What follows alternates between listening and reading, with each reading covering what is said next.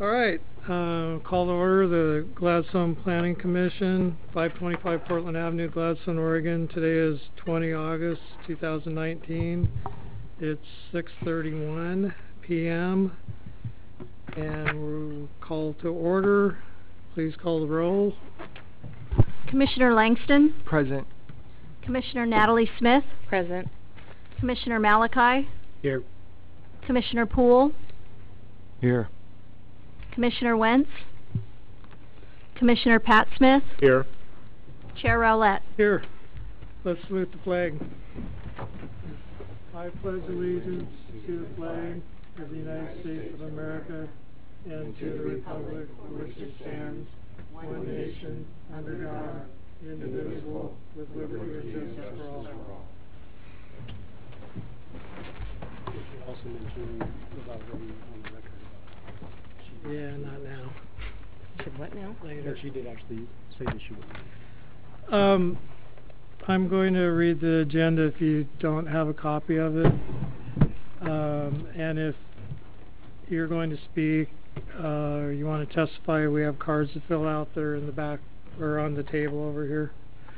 The agenda tonight is first of all going to be the consent agenda, which is the approval of the 2019 June 18 meeting.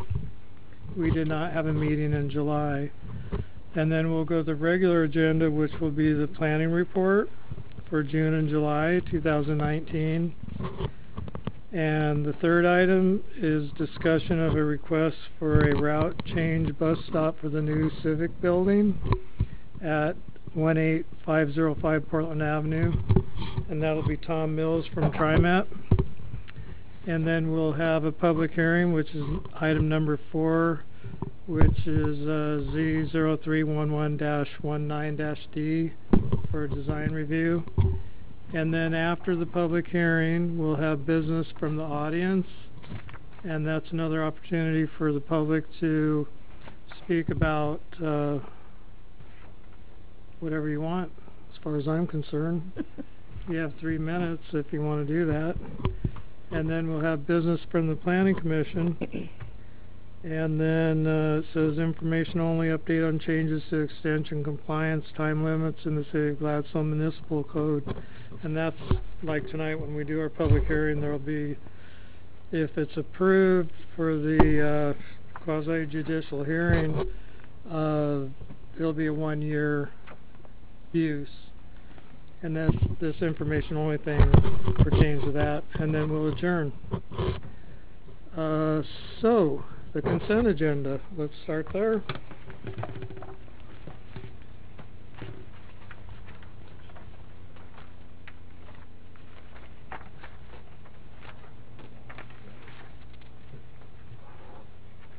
Does anybody have any adds, moves, changes to the consent agenda?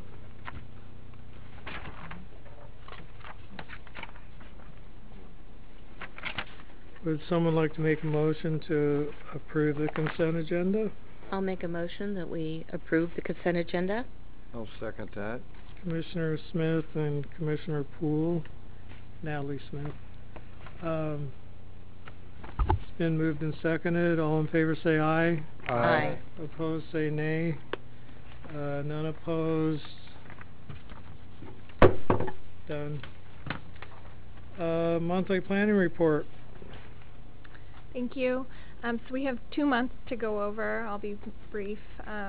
We had quite a few building permits that came through. One was the Civic Center, which is obviously under construction now. We had some tenant improvements on Portland Ave. We're seeing some activity there. In July, we had some residential building permit work and then cell tower upgrades. The only Planning Commission action was the children's course, clubhouse expansion, and we've seen pretty regular customer contacts with an uptick in June, continuing a bit through July. So that's pretty normal from what we saw last year. So, and you got that many phone calls, that big of an increase in phone calls last year at this time? What are they about? I don't know if it was exactly the same, but we saw a similar increase around the same time period. I think because it's the construction season, Okay. we get a lot of calls about what's my setback, or I'm trying to pour my foundation right now, where can I put my shed, things like that. Yeah, I called. Do you know what kind of upgrades were on the cell tower? It was in-kind replacement of electrical cell tower equipment. It wasn't increasing the height or doing any work on the ground, so it was consistent with a previously approved conditional use permit. So, I have a question about on Webster Road, the old senior center / rehab, that one level structure across from the water tower. What's going on with that? It sounded like they were all ready to go to planning on that, and then it just kind of disappeared. So you're talking about the multifamily residential Yeah, project? it was most recently used as a rehab center. Oh, the one for the teen rehabilitation? Right. Before that, it was East side. Gladstone Right, rehabilitation. so it's county owned now. There was a property transfer going on. They are doing outreach right now. They're gearing up to do outreach with the community to make sure that everyone's informed in the neighborhood about what their proposal is. It's my understanding they're going to come in the next few months potentially with the actual application. It would be a conditional use and a similar use determination land use approval that would come before you. Okay, But good. there's nothing pending, there's nothing submitted, and we don't have a time frame, so I didn't put that on here yet. Is this when I see the contact, it's under Cascadia Planning? Yeah, that is for the multifamily apartment complex that's on the church property. Okay. They have changed their proposal to now not be a separate apartment unit, but to just be support services for the existing apartment building that's on the adjacent property. Okay. So we're working through options with them on that. Did we Nothing active, though. Did we ever get any resolution on Cars Planet Landscaping? We anticipate that will be coming forward in October to you. They have submitted a landscape plan. Good. With their current landscaping shown on there of what they have installed, and so we will be going over the kind of what was approved and then what they've constructed and the difference, and hopefully getting that through a design review process. But it just came in kind of as complete recently, so we're still reviewing it. Good. I'm glad we're moving forward. Yeah, and then a couple other updates on our end. Joy Fields is our new senior planner at the county. She comes to us with many years of experience in planning. She is going to be taking over for me while I'm out on maternity leave, and so she's getting up to speed with everything very quickly, I may add. And she wanted to say just a couple sentences to introduce herself to you. Hello. I have about 10 years of experience. I worked with 19 local governments in the Piedmont of North Carolina, providing long-range planning and technical assistance to the local governments. And then I moved to Transylvania County, North Carolina, and became the planner for the county in a small department. So I did a range of things from subdivision review to cell towers to anything that came through the office. And I started here mid-July, and I'm looking forward to working with you all. Definitely. Welcome. We're glad you're here. Thanks, Joy. Yep. And one last thing, I passed out a handout we just received this afternoon from DLCD for Housing Bill 2001. It goes over some key dates in there. As you'll see, their model code is not expected to be released till December 31st, 2020. It's our understanding that until this date on here of June 20th, 2022, that the city would not be forced to implement any of the model code. Ideally, what the bill's geared to do is encourage local governments to adopt their own ordinance update to reflect the bill before that timeline. 2021 for us, though, right? 2022. That's for large cities first. So you would be within the Portland metro boundary, though, so I believe you would fall within large cities, We're but all in that's that something, same UGB right. metro type. According to the training we had today, they said no, it would be June Well, 2021. You know, I was thinking about that during that training we had, and then they did say metro, small cities or metro. And I was thinking about that, but I didn't question it. I probably should have. Well, at the Yeah. last meeting, the reason I'm, excuse me interrupting there, but this just happened to come up, and it was our city attorney when I mentioned that, you know, cities of under 25,000 or whatever the number was in population, it wouldn't apply. And he said, no, you're in the metro. So, Correct. So so you'll I'm just see making there, sure that's what I was hearing. you'll see there under large cities, it says all cities within the Portland metro boundary with a population of Right. more than 1,000. And again, it's up to DLCD and the state to clarify this, but that's what I'm interpreting from their summary they've sent out. So you'll see in there it says duplexes, triplexes, quadplexes, cottage clusters, and townhomes. That's their middle housing requirement. So that's all coming down the pipeline. This is just kind of gives you an idea of dates. So To jumping look from out single for. family to quad is going to be a big change for the community. Just on the horizon, wanted to loop you in. We wouldn't be involved in any of the long-range planning for this, but I thought I would share the information with you so you're in the loop. Good. That concludes the monthly report. Thank you. Thank you. All right. We're going to go on to regular agenda item number 3, discussion of request for a route change bus stop at the new Civic Center building at 18505 Portland Avenue, and that'll be Tom Mills from TriMet. And we had a lot of discussion about this. Thanks for being here to discuss this. Thank you.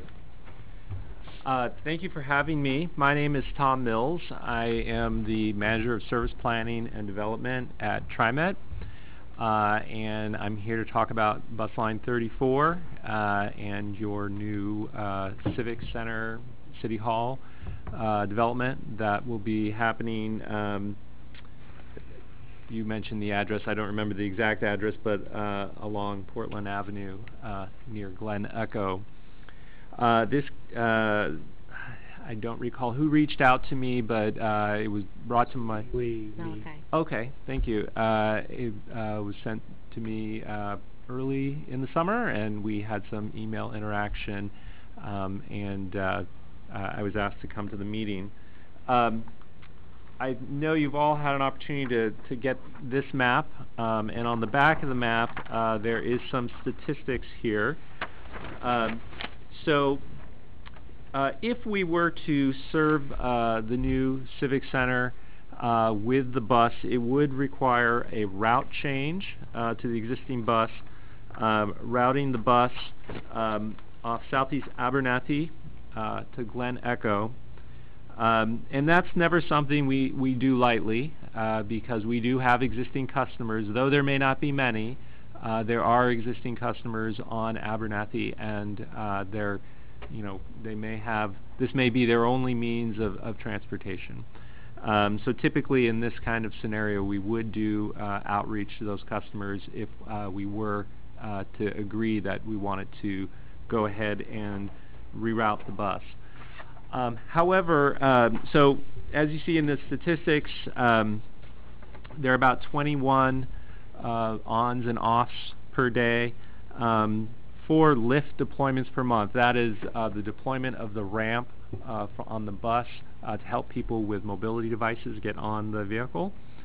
Now you can see where City Hall is located. There's quite a few more ons and offs and lift deployments.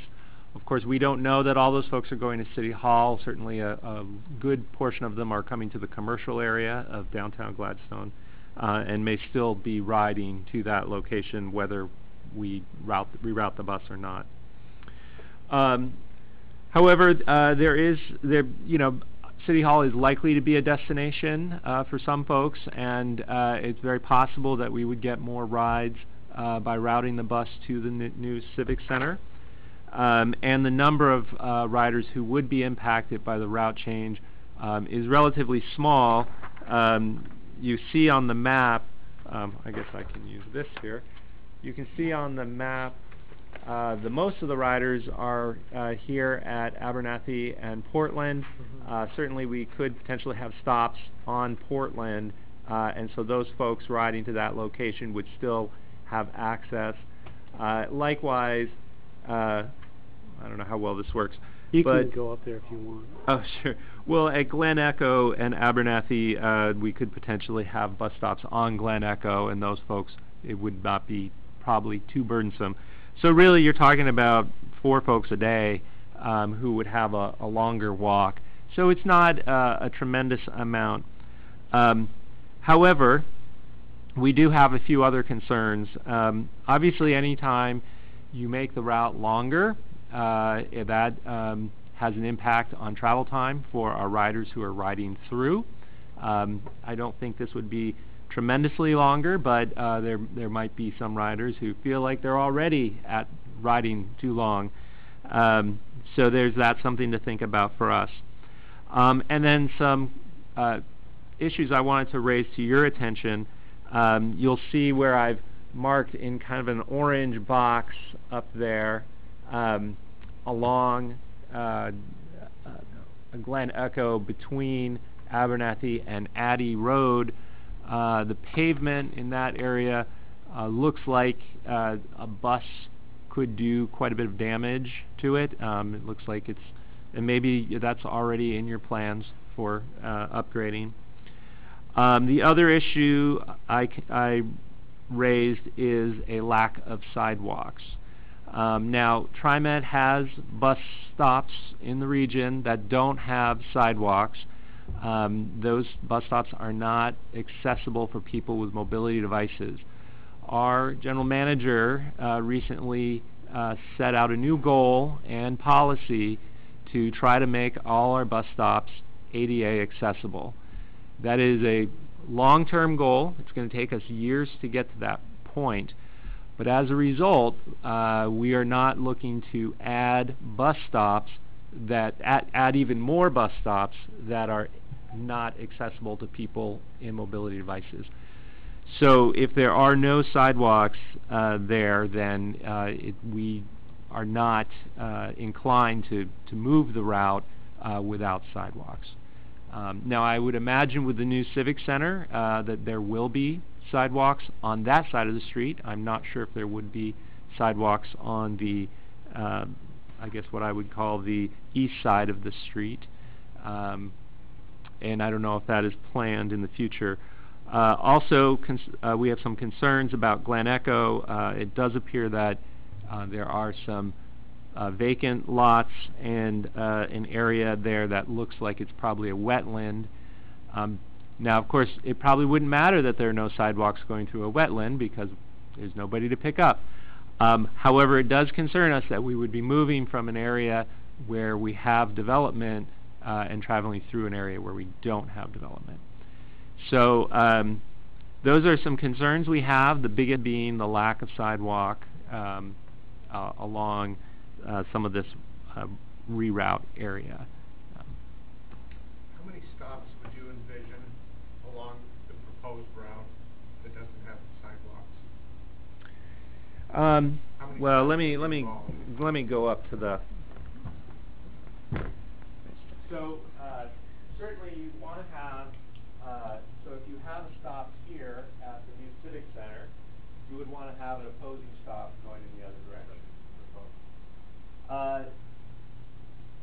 You know, potentially you could have a stop here, although that's probably pretty close. So then your next stop maybe might be in this area here. So really, you know, 1 and then 2, 3.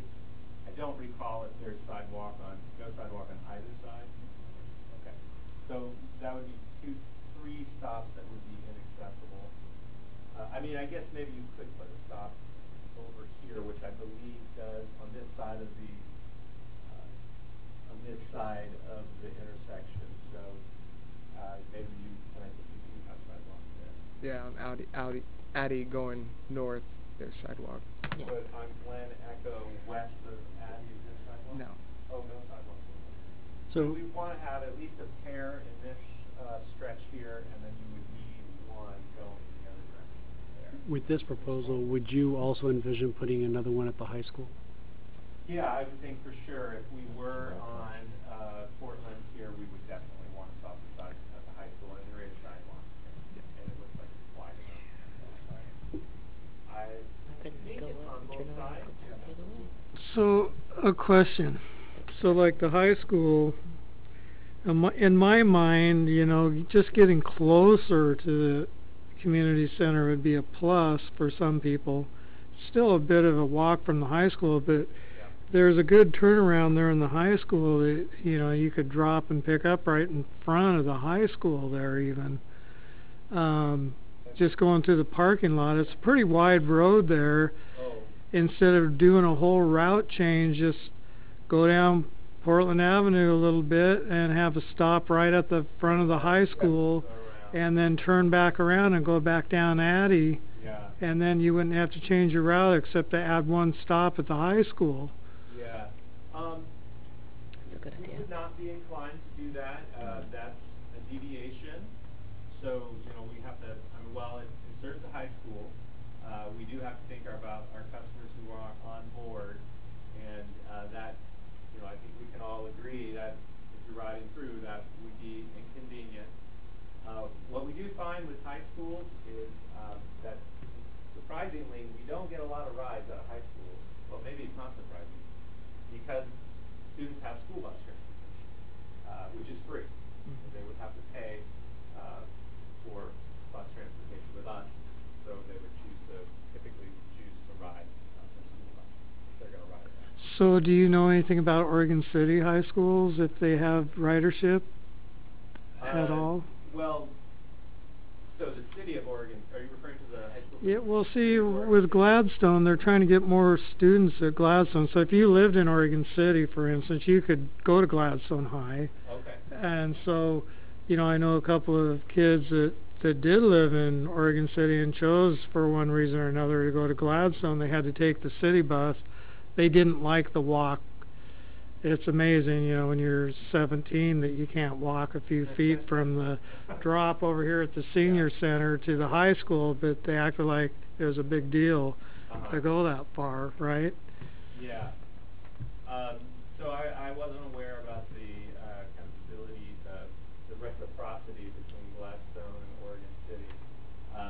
So I wasn't aware that students were riding. And so do I understand then that the school district does not provide school bus service from Oregon City to Gladstone? No, of course not. They could only, you know, they have a hard enough time just keeping up with Gladstone, let alone going any farther. Okay. And then Jennings Lodge, same thing. They can go, you know, from there, but there's no bus service unless they, you know. Because there are some no students. public service that's free anyway, I should say. Because I hear also that there's residents over in unincorporated, whether it's Jennings Lodge or Oak Grove, that would normally go to Rex Pudman, and they have a choice to come here if they want. Okay. So, and again, because they're outside of our boundary, they would have to either be dropped off or take public transportation. Right.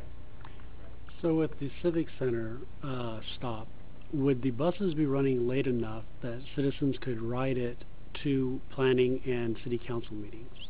So currently, I don't believe we do run late enough to, you know, you might be able to get here, but you can't get back on this particular line. The other lines that come through Gladstone do run later. This line has a shorter span of service. What's its last time that it comes through Gladstone? Just looking at it, the last departures are between 5 and 6 o'clock.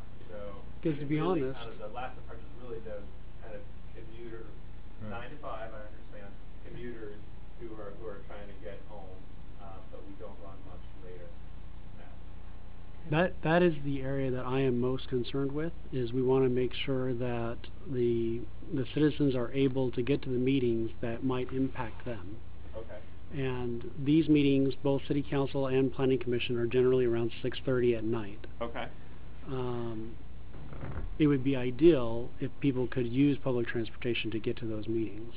Sure. But of course there is an issue of ridership, and as you can see, the room isn't exactly packed tonight. We Not didn't have to tonight, have yeah. the fire marshal you know, counting heads or anything, although there are times when it is, Yeah. depending on what's on the agenda. But I understand about ridership because the bus goes right in front of my house, and you know, there's sometimes nobody on there or one person, and you know, it costs money to run the bus that we're all paying for. So it is a challenge that we are constantly you know, struggling with, this balance between the demand for the service and how much supply to put out. You know, we want to get the service out to as many people as possible, but we also want it to be used. And so, you know, where is that right sweet spot? Certainly, if we put out more service, we will get more riders, but will it be enough to justify the cost of putting out more service?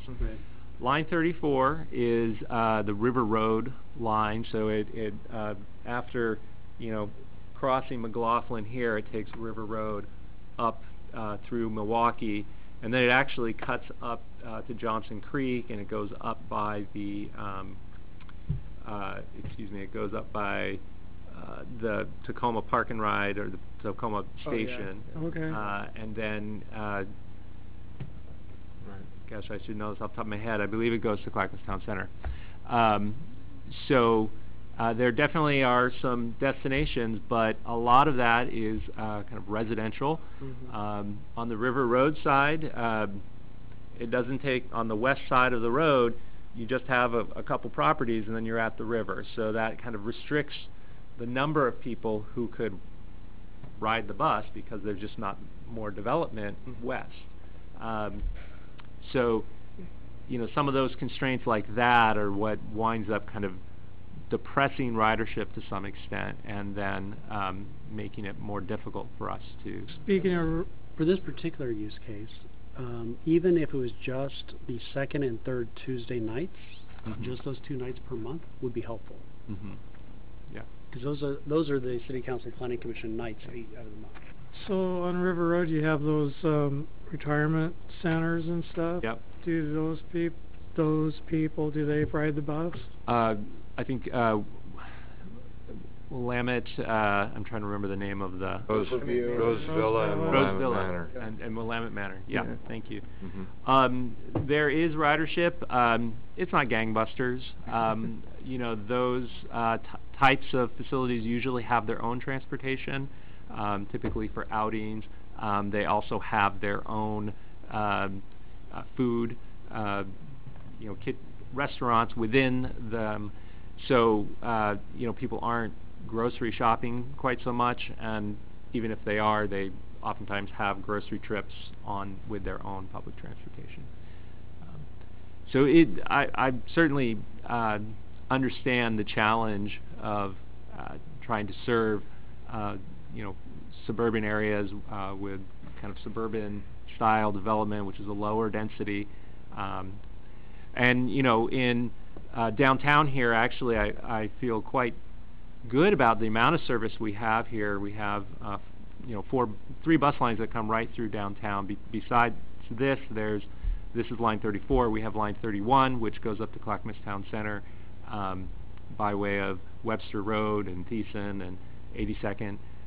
We have line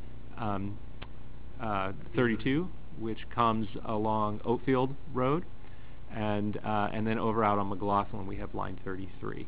And line 33 comes every 15 minutes all day long, and then the other 3 come 35 minutes every 35 minutes.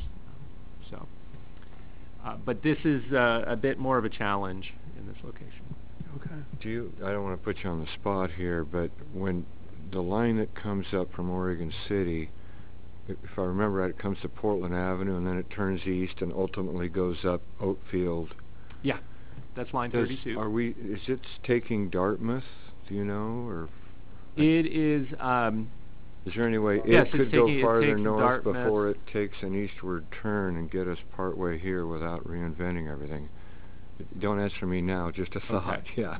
Yeah. Okay. We'll go out afterwards and Yeah, we can take a look at it. You seriously have to look at it, but you understand I'm saying, I don't want to get too far off this discussion, but I'm just thinking that might be a way to jog that line. We had quite a discussion over this because of library siting and things, so you get to know the bus line whether you're riding it or not. Sure. Yeah, you know, when I think about it a little bit, line 32 Oatfield and line 31 Webster Road, that travels on Webster Road line travels on Oatfield for a little bit. So there may be some duplication of service, and if it's possible to have one go up and then cut over, maybe. I'd have to take a look at that. And ultimately, geographically, it's constrained because if we were to conveniently go down and just turn up, you know, the distance between Portland and Oatfield at some places is pretty restricted, but just something I appreciate if you just look at. And sure. We'll get back to this one for now. Okay. Thank you. Yeah, no, that might be the solution for all of this. Even if we had just the final destination, as I'm looking at this map, because it comes down Portland Avenue and then turns right on Abernathy, if it went down to at least where the Civic Center was, turn on Dunaway and turn around and go back down and then go back on the main. Do you see what I'm saying? Could you repeat that, please? Coming down Portland Avenue, instead of turning left onto Abernathy. Going north on Portland. Yeah. Continue to go down past the high school, down to where the Civic Center is. There's Dunaway there. There's going to be a nice parking lot. They could go in, turn around, come right back down on Portland Avenue, and get back on their path. Yeah, that would... I mean, if we're going to go all the way to Dunaway, we might as well continue on up to Glen Echo and come down, because I would be concerned about taking people, you know, who are traveling through that far out of direction. Actually, it's not that far. Is it a quarter of a mile even? Yeah, there's just it's people's not perspective, far. like they know, Yeah. like we're going that way and we're gonna come back. Like And then it's go just back. Yeah, okay. psychologically, it's kind of like, what are we doing? Yeah. Kind of like, you know, flying to California but having to go to Phoenix Yeah, first. exactly. Yeah, You know, yeah. we've all been there. Yeah. All right. Any more questions or comments? Yeah, so, for the orange box, so your primary concern there is about road quality in that location, right? And so for that one, we would want to reach out to Public Works to get their opinion on that road. It's pretty bright. I walk that. Me and my wife walk that almost every night, and we avoid avoid Glen Echo because there's no sidewalks. It's tight. People drive fast down there, and people park all along the roads. So Yeah. It's not easy to navigate. In the orange, yes, it's all it's potholy. It's But Public Works has got some plan as far as what roads they're upgrading and when. Sure. So we need to talk to Public Works about that road specifically. Yep.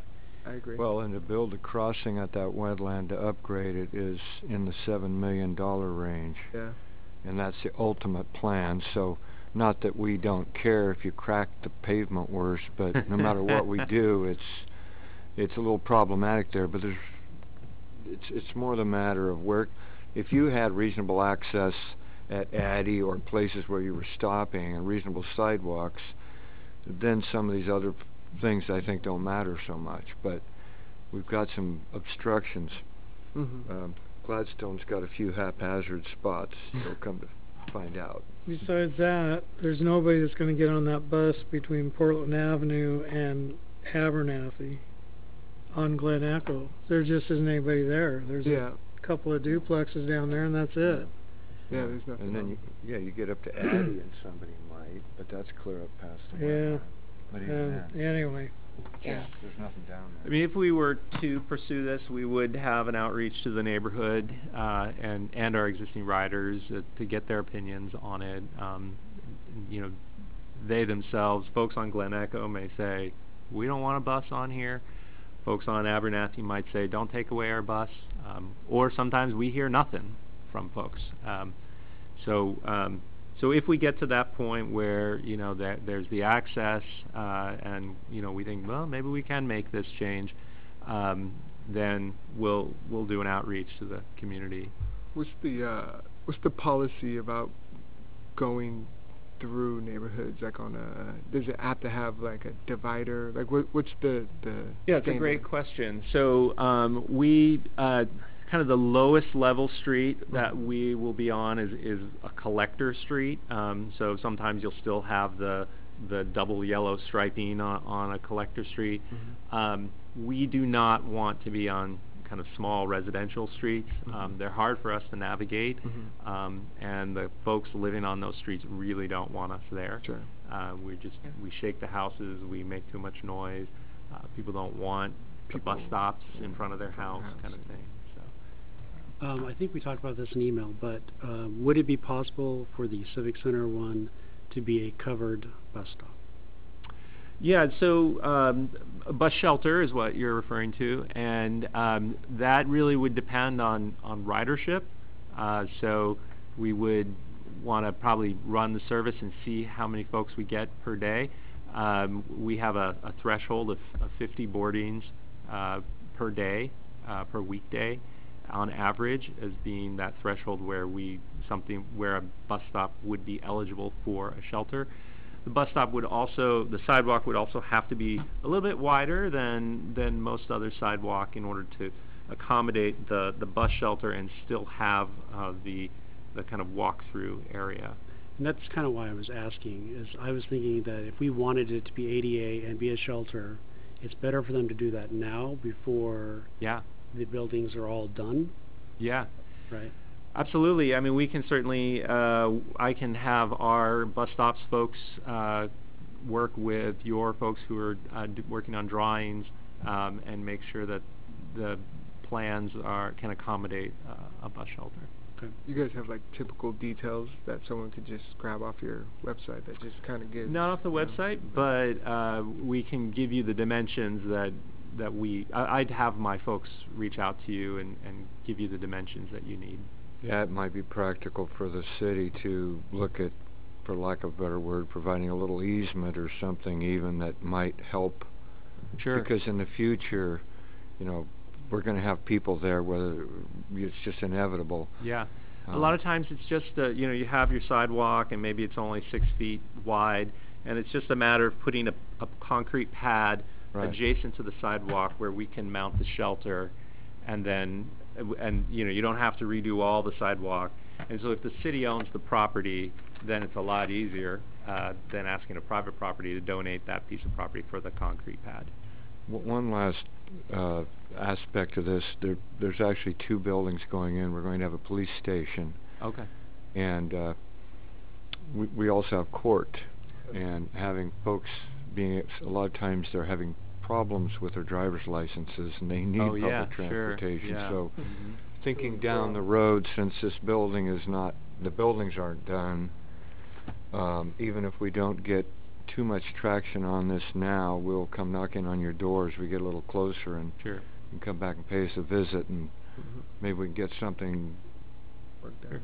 And what is the opening date? Actually, Tammy, if you would. The May of 2020. Okay. Somewhere in that neighborhood, or later spring. Yeah. Okay. Late May before early May. Okay. Yeah. Before summer. Yeah, it's a big project, but it's moving along. Yeah. Great. And right now, you know, we've got TriMet to the current facility. Yeah. We were concerned that they were going to, you know, the residents were going to lose that capability once we relocated. Yep.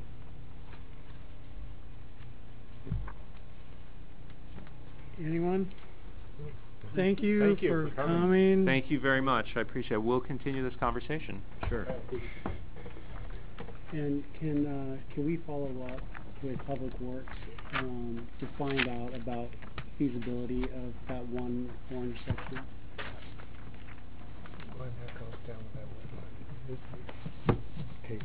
Thank you.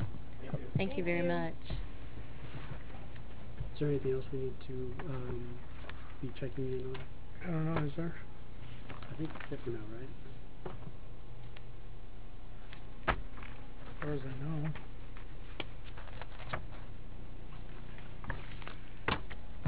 All right, I think we're ready for the public hearing.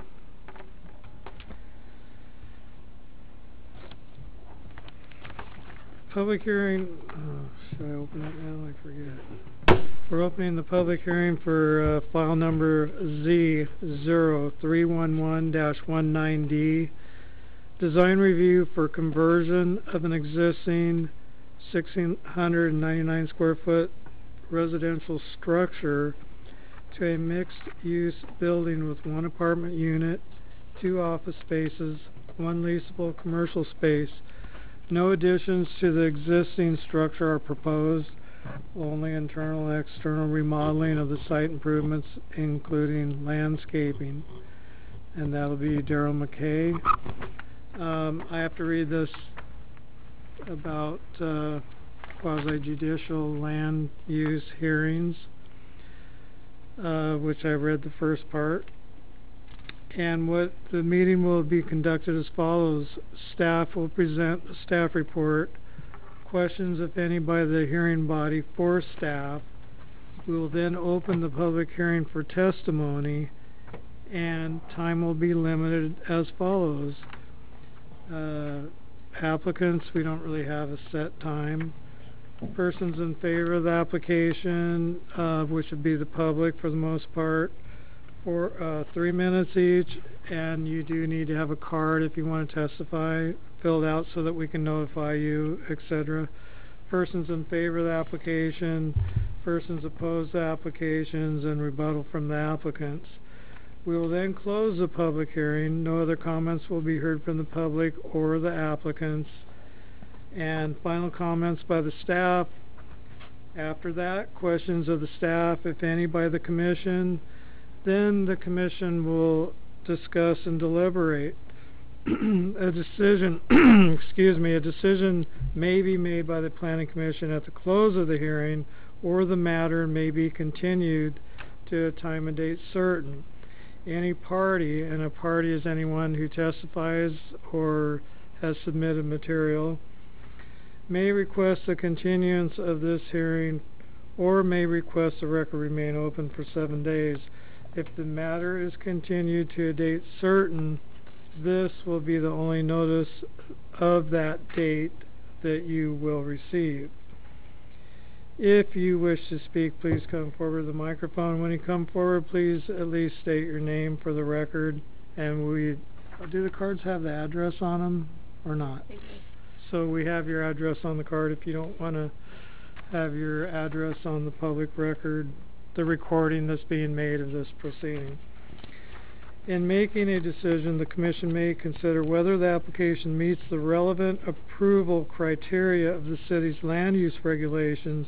Those criteria are identified in the staff report and are available in this room this evening. The testimony and evidence must address these criteria or other criteria that you believe apply to the decision. Please note, if you fail to raise an issue with sufficient specificity to enable the Commission, the applicant, and the parties an opportunity to respond to the issue, you will not be able to appeal that issue to the City Council or the Land Use Board of Appeals. Unless the Commission is making a recommendation to the City Council, and tonight we are not, the decision will be final unless it's appealed. The Commission's decision will be the City's final decision in this matter unless it is appealed to the City Council. An appeal must be filed within 15 days and in accordance with Chapter 17.92 of the Gladstone Municipal Code. Failure by the applicant to raise constitutional or other issues regarding proposed conditions of approval with sufficient specificity to allow the Commission to respond to the issue precludes an action for damages in circuit court. So if it got to that point, after all the other stuff, at this time I'd like to ask members of the Commission to disclose any ex parte contacts, bias, or conflicts of interest. Please state if you visited the site, and we'll just start at the end and work our way to the other end. I have not visited the site, and I do not have any conflicts of interest. I visited the site, no conflicts. I have visited this site. I have no conflict. And I have visited the site, and if we, looked out the front door, we'd see it. And I have no bias or any conflicts of interest either.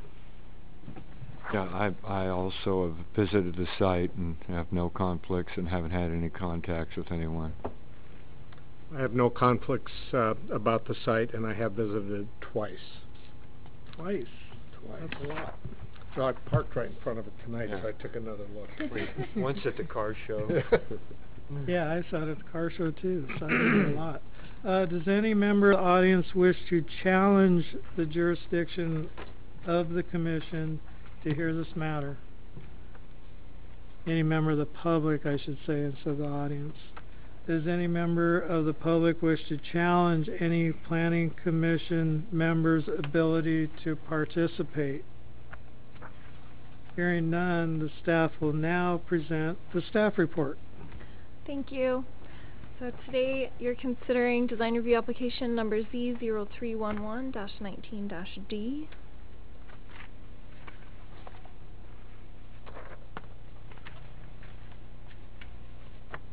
Technical difficulties.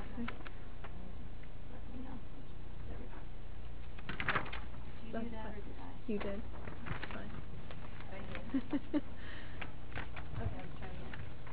There we go.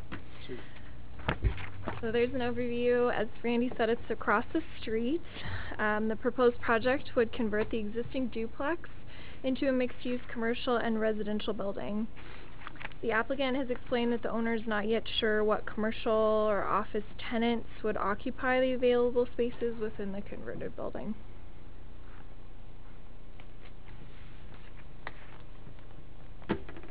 The subject 0.11 acre property, just about 5,000 square feet, is zoned community commercial and has historically been developed and used for commercial business operations starting in the 1980s. However, since the 1990s, the structure has been continuously used for residential purposes. The subject site is located on the west side of Portland Ave, directly adjacent to the Flying Gasoline service station.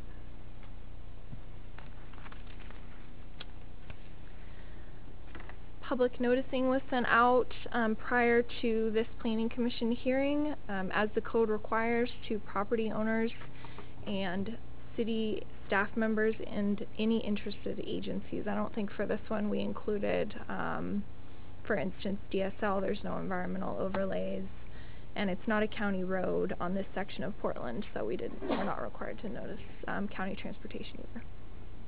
No formal comments were received.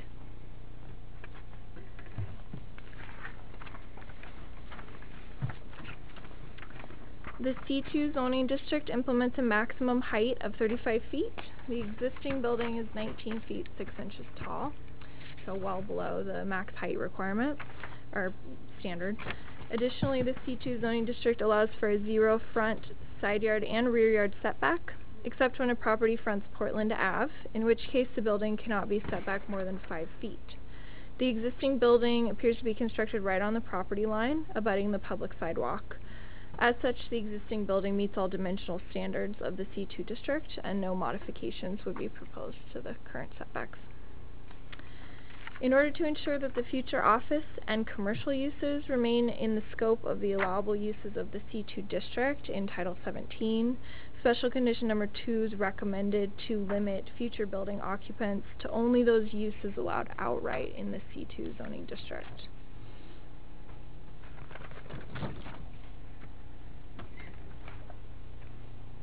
The proposed building conversion would be compatible with the surrounding commercial uses along Portland Ave. There's commercial properties on either side of the existing site.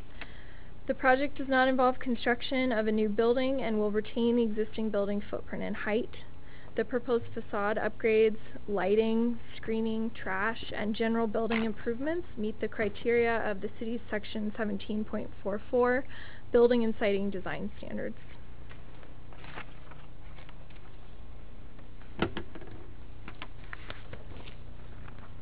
When an existing residence along Portland Ave is proposed to be converted to commercial or mixed-use development, the C2 zoning district specifies that additional off-street parking shall not be required as long as A through D above on the screen of section 17.18.070 are met. Planning staff finds that the proposed development meets these criteria, A through D above, and that no additional parking is required by the change of use. Specifically, the building will not exceed a B occupancy rating, so standard A above is met.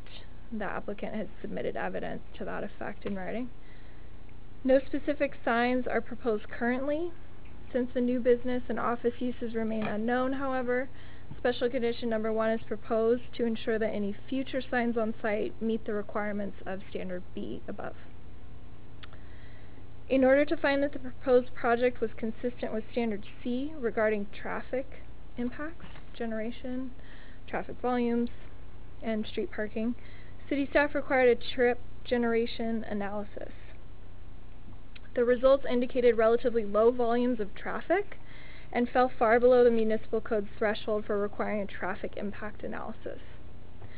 As such, no significant traffic impacts or parking needs are anticipated from the proposed project, and based on the submitted trip generation analysis, planning staff have determined that the proposed project meets the criteria of C above. Finally, in regards to D above, the proposed building will retain a residential appearance, as discussed in the findings, and will incorporate congruent landscape designs.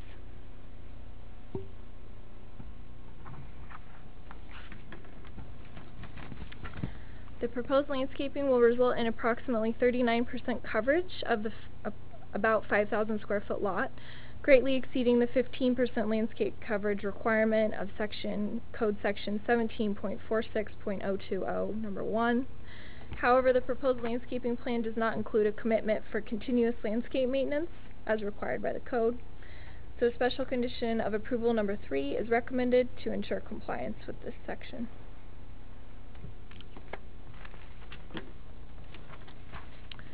Staff is recommending approval of the proposed project with 5 standard conditions and 10 special conditions of approval as shown on the screen and in the staff report. Public Works has submitted preliminary comments in conjunction with City Engineering. The applicant is aware of those extra requirements, and there's a condition of approval stating that they need to comply with those requirements prior to building permit issuance.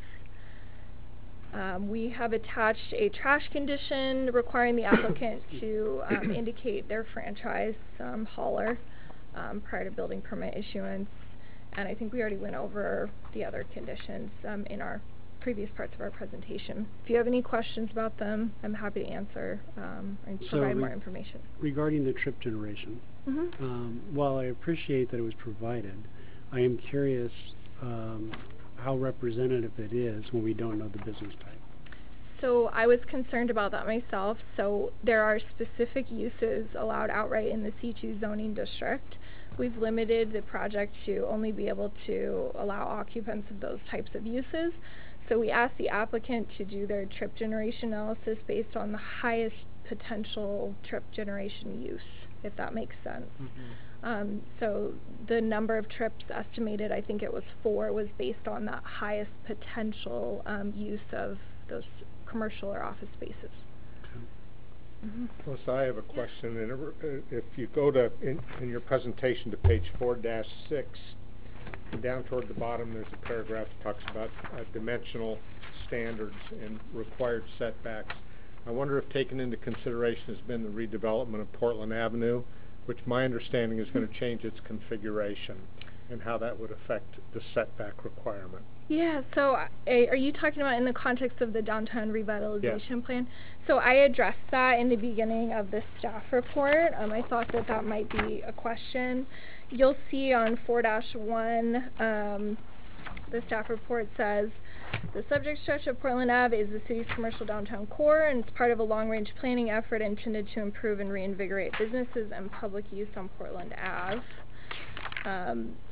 We make a finding that the proposed project's in keeping with the intent of the revitalization plan.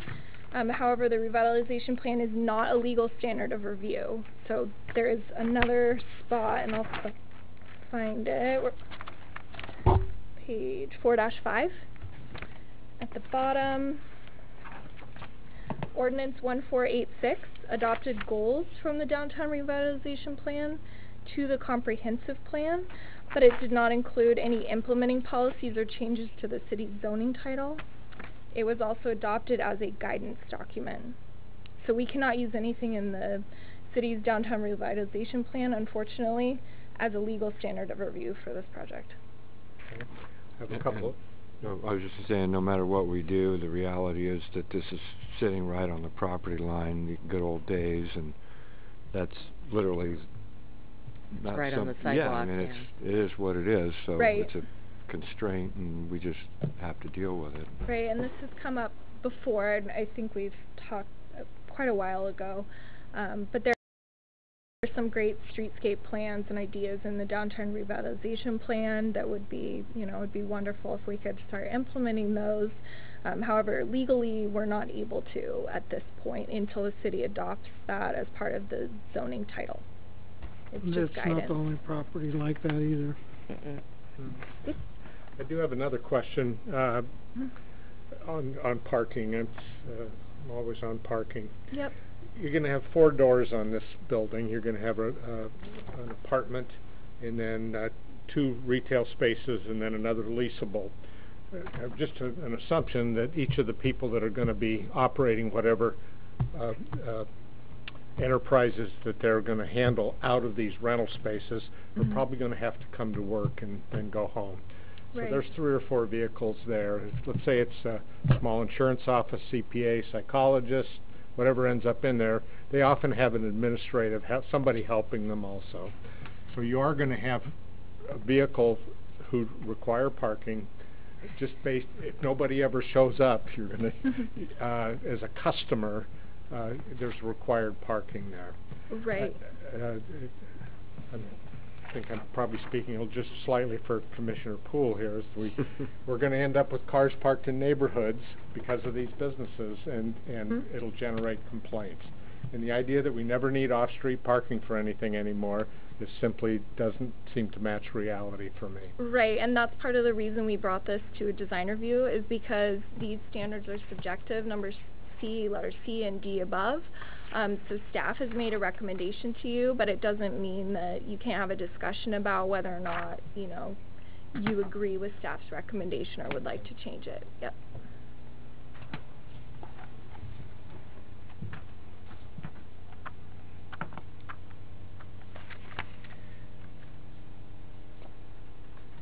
All right. Are we ready to open the public hearing testimony? Testimony for the public hearing is now open. The applicant or applicants may now present testimony and arguments.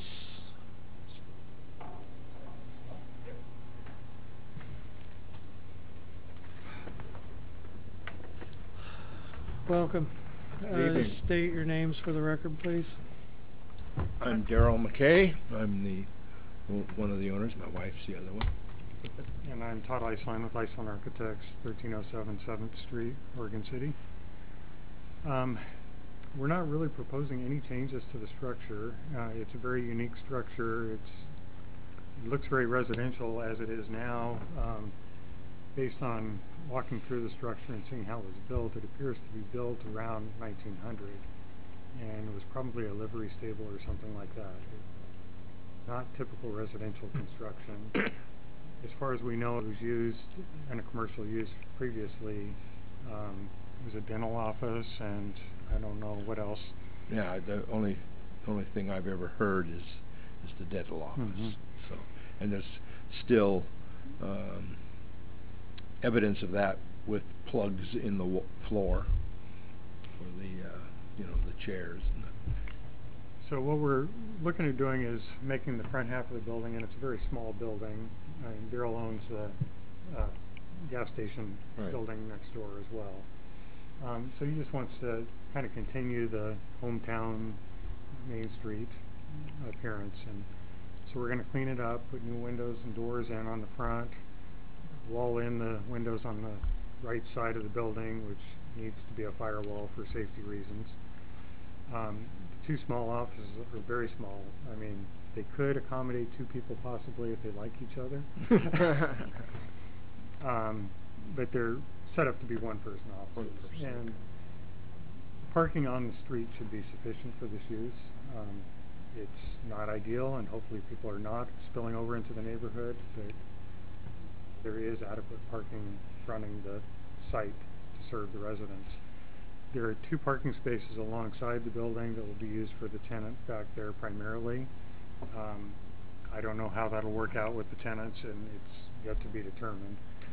We did look very briefly at what it would take to pave more and create more parking in the back. We would lose an entire landscape area, and we'd gain 2 parking spaces, which I think for the trade-off, you know, it's really not worth it.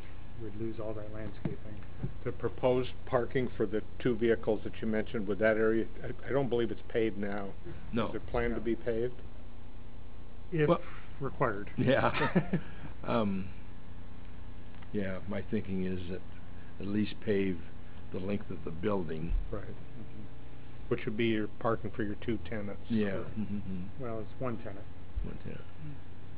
And then the ADA ramp, that would make the ADA ramp more accessible if it's paved, of course. So that's one reason to have to pave it. The LED wall pack light, it stated that they were down lights. Looking at this picture, it doesn't appear that they are. Do you have any clarification on that? What? Those are along the side of the building for security lighting, and they are focused down. They're not. So they're not going to shine out then? No, they're not going to be upward shining. They comply with the night sky, dark sky standard. They would be on the side that you would propose being where the ramp's going to be? Correct. Gotcha. Okay. One on the side and one at the rear of the building, actually, and they would be on a motion sensor for security.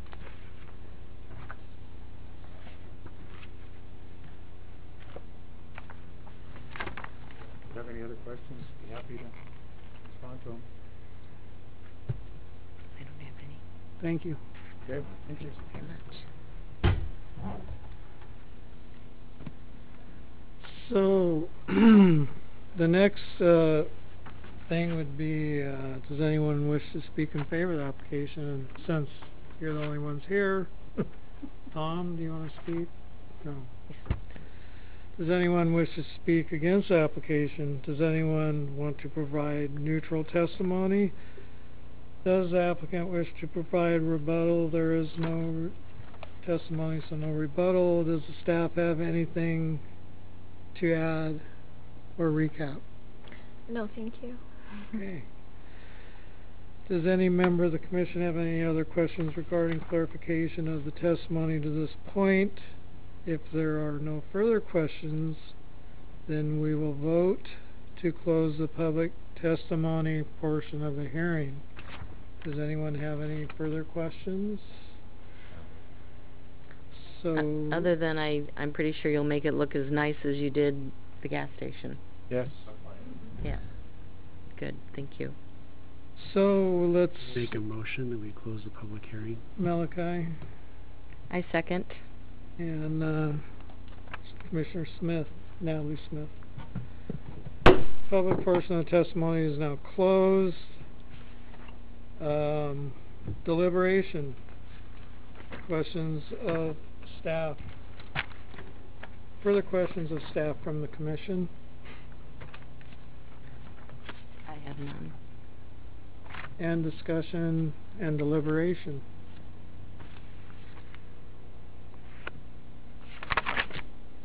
Does anybody want to discuss or deliberate?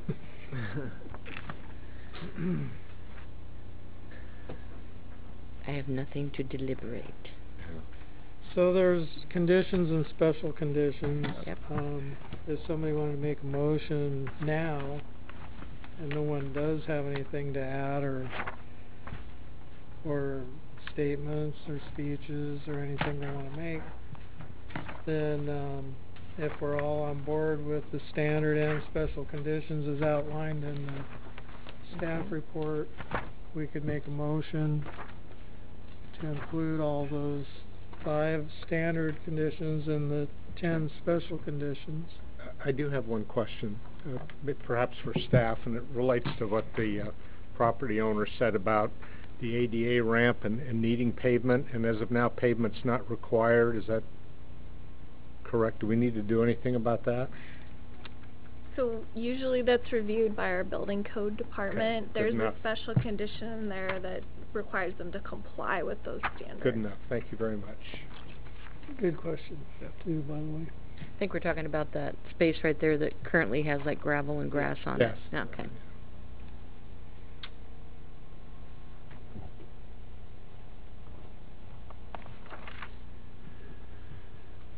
So who wants to make the motion? Thank you. I make a motion that we approve design review Z0311-19-D with the Second. conditions and special conditions as outlined in the planning report. I second. Commissioner Malachi and Commissioner Pat Smith, please call the roll.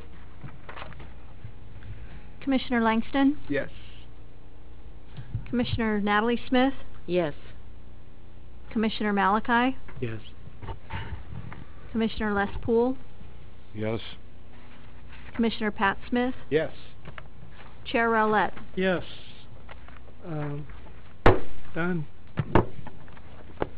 Thank you, and there's a standard waiting period of 15 days. 15 days for appeals, and I think that's highly unlikely since you're the only ones here. Nobody can appeal. And, so, you were on the corner of Portland Avenue before, and Clarendon, right? Your engineering firm? No. No? Okay. We've been in Morgan City for 27 years. Okay, I know I've seen you before, but I was thinking Yeah. maybe it We was... served together, Historic Review Board, I think, Okay. a long time ago. All right. All right, thank you. Thank you. Thank you. All right. So I guess the next is business from Tom. And, next is business from the audience. Audience, for the public. Councilor Mercero, anything? No? Okay. And there's information only update on changes to the extension compliance time limits in the Gladstone Municipal Code. Who's doing that? I am, but before we get there, I wanted to let commissioners know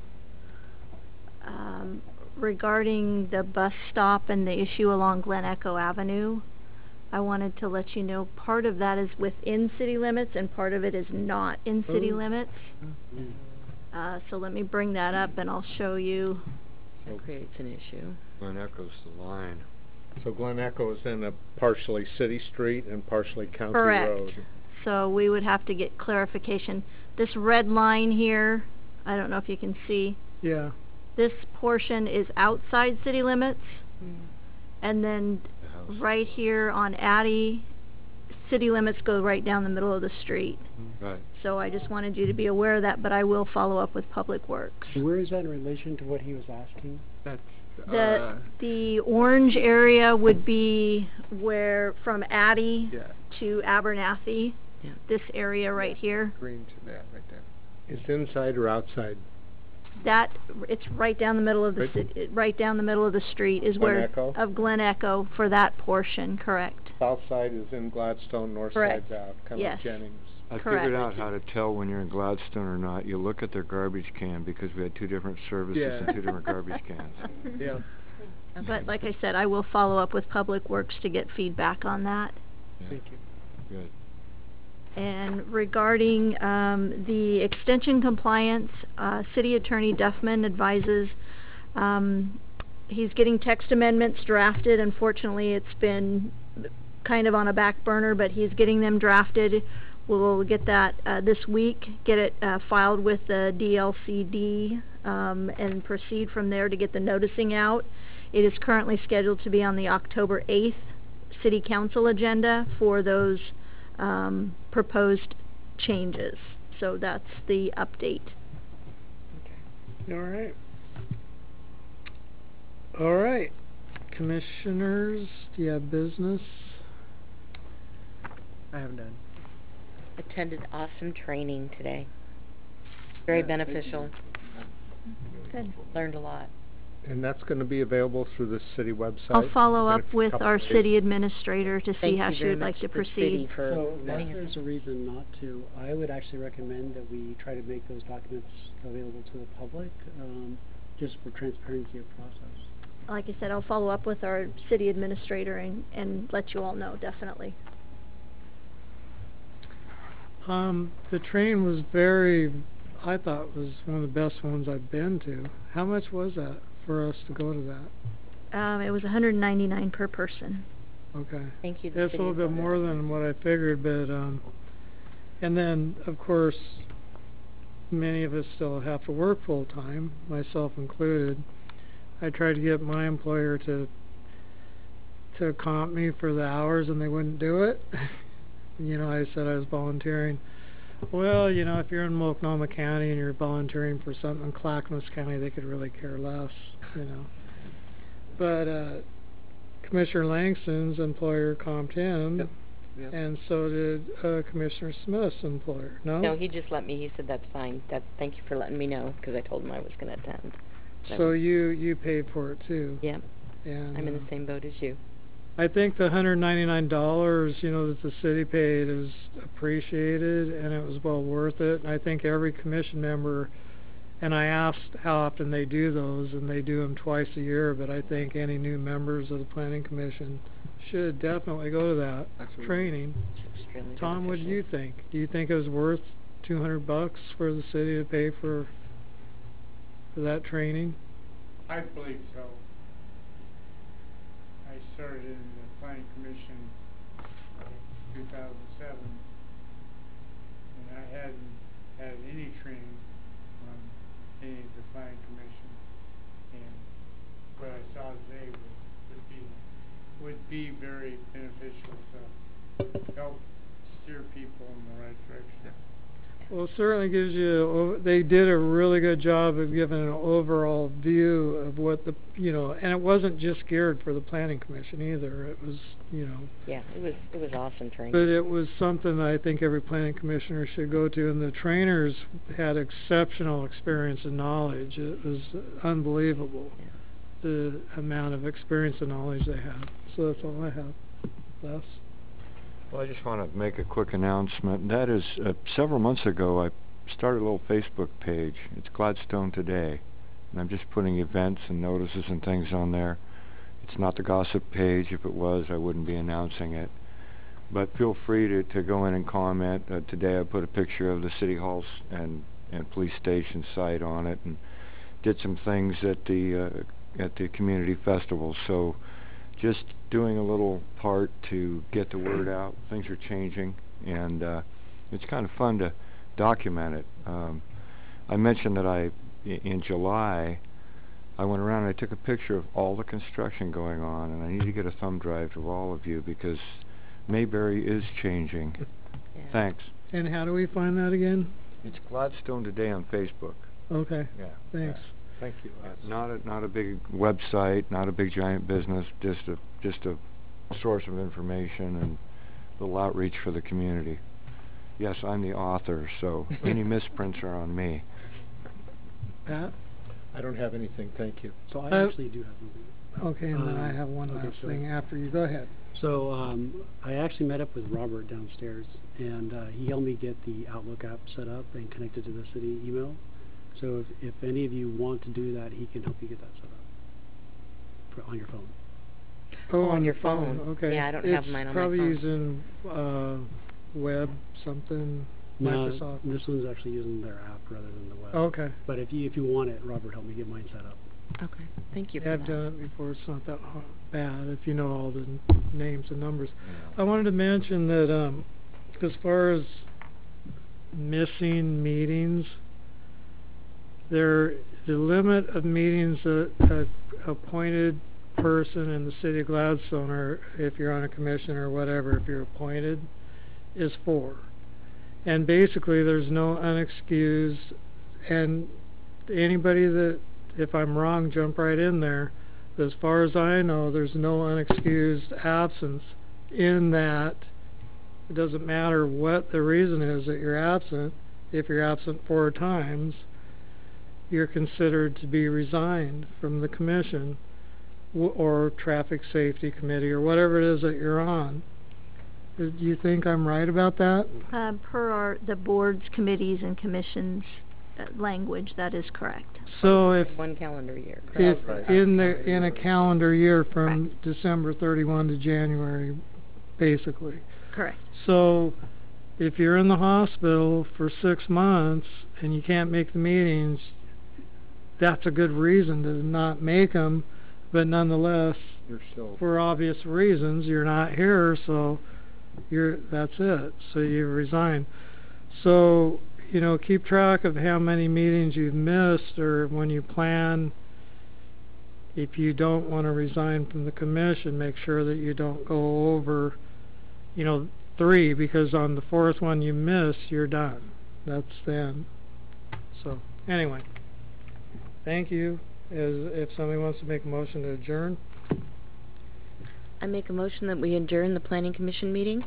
All those in favor say aye. Aye. Opposed say no. Adjourned. Thank you.